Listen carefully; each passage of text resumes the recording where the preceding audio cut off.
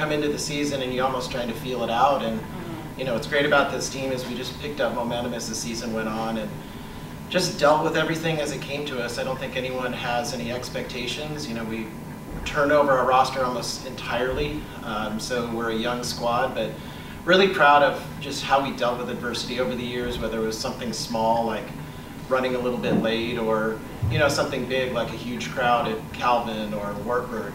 So the preparation getting here, I feel like this team has seen it all, but what was great about their attitudes today was, you know, even though you feel like you've seen it all, there's still a lot more to be seen.